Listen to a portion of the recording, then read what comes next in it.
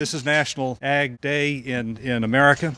It is a day that we pause and really look around. We take inventory of what we have in our nation, what we have in our state, and here in Lancaster County. And no matter which direction you look, I think all of us would say that this has been an amazing industry. It has been incredibly good to us. It is good to this state and nation and to individual families.